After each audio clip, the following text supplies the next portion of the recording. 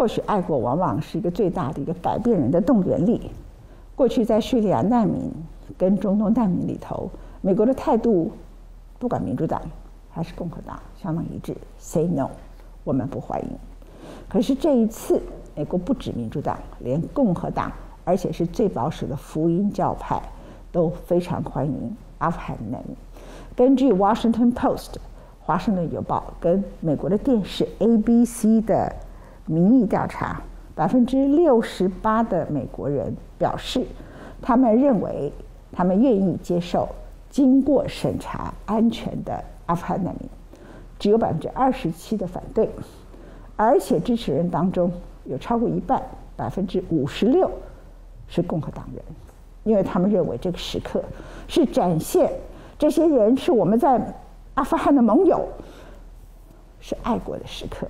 所以同样的难民在叙利亚议题里头，他们认为这里头只要有1%的人，甚至只要有10个人是 ISIS 是恐怖分子，那就很可怕了，你防不胜防。可是这次美国即使是右派，甚至越右派的人越欢迎阿富汗难民，这是一个非常大的改变。美国最后一架班机飞离喀布尔机场后，本周全美的焦点都集中在阿富汗北边的另一座机场。But at this airport in Mazar-al-Sharif, satellite images show a standoff.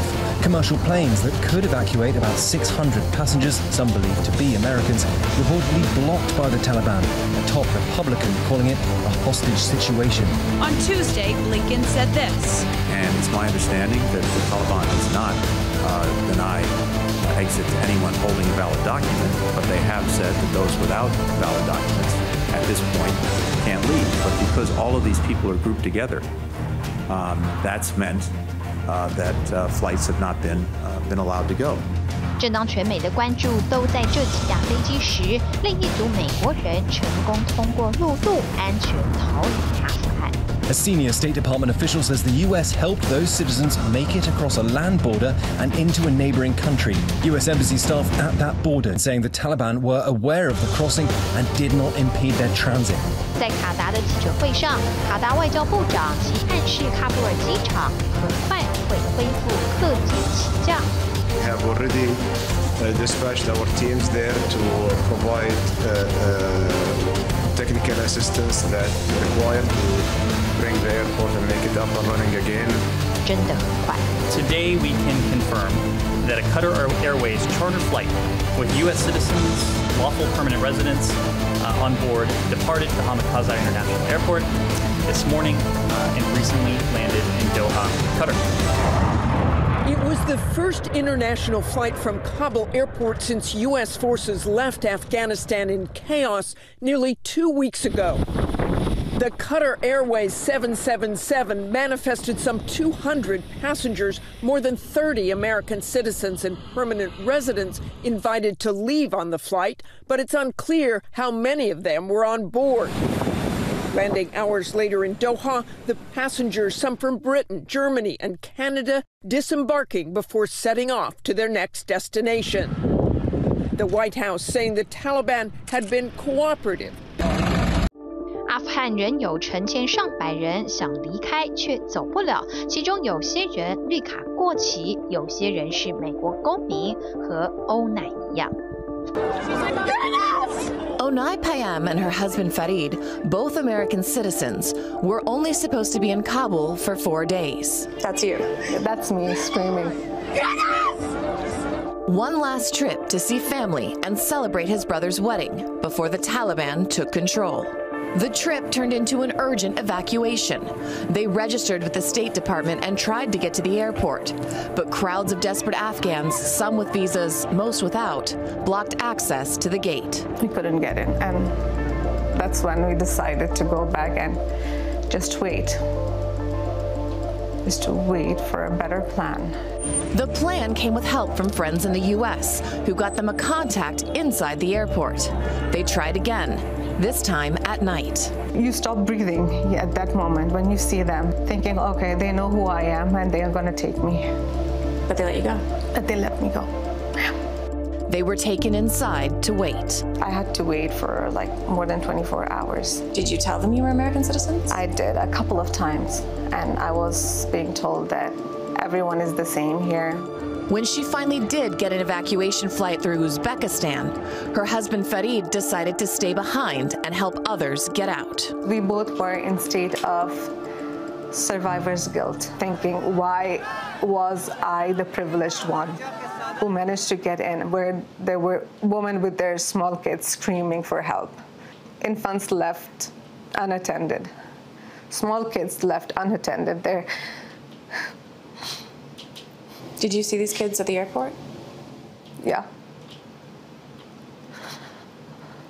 Were there a lot of them? There were a lot of them. 难民的惨况，以及想到这些人之中，很多人曾为了美国出生入死，也让在美墨边境墙上对立的民主共和两党支持者难得有的共识。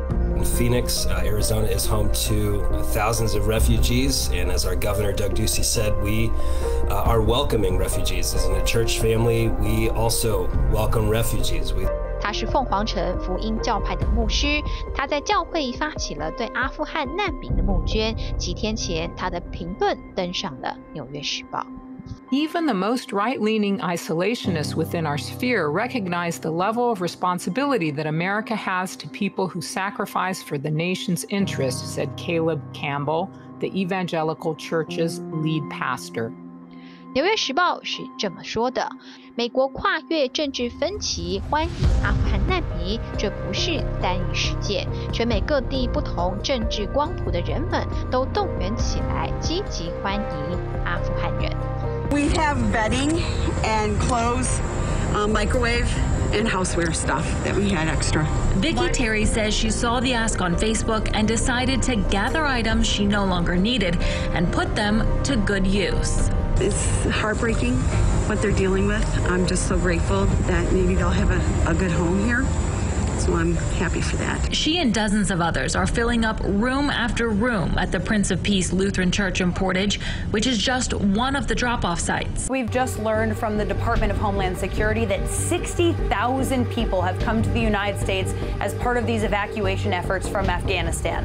6% of those are legal permanent residents of the United States. 11% of those are Americans. 83% of those, of course, the vast majority are Afghans coming here to resettle in the United States. It's unclear exactly how many Afghan refugees will be arriving in West Michigan or when. A Christian service organization that's working on finding housing has committed to take up to 350 Afghans across the state. The pastor here, Rachel Laughlin, says these items might not look like much, but when you're starting with nothing, it means everything. 纽约时报说，这是自越战结束以来最大的志工动员活动之一，但这不是美国第一次对难民有过同情。6 years ago in September, the image of a drowned Syrian boy face down on a beach in Turkey awakened many Americans to the Syrian refugee crisis. But the terrorist attacks in Paris 3 months later, which killed 130 people and wounded hundreds, fueled a political backlash and undermined public support for refugees.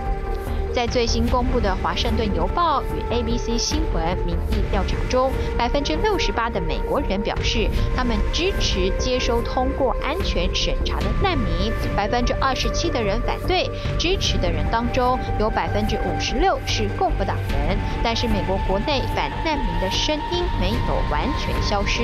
一名帮阿富汗难民募款的人说，他的哥哥这样警告他 ：“Who are these people? If 1% of them are ISIS, it's all it takes," Mr. Davies said. But Governor Doug Ducey of Arizona, a Republican, said recently that the state welcomed Afghan evacuees. Democratic State Representative Dr. Randy Freese tweeted in support of the governor, saying in part, he was glad to find common ground with the Arizona GOP. Could someone dangerous come? Perhaps. It's still worth the risk.